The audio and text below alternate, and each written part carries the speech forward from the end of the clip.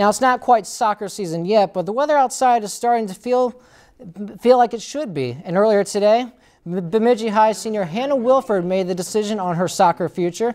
The former Lumberjack midfielder signed her letter of intent to play with St. Cloud State University in the NSIC. I really like the campus. It's not that far away from home, and when I practice with the team, I really liked them. I'm kind of nervous because I hope I live up to their expectation of play. I'm going to redshirt next year and hopefully see the field sophomore year. I'm really excited.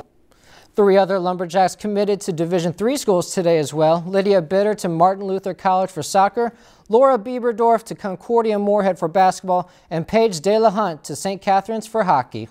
If you've enjoyed this segment of Lakeland News, please consider making a tax-deductible contribution to Lakeland Public Television.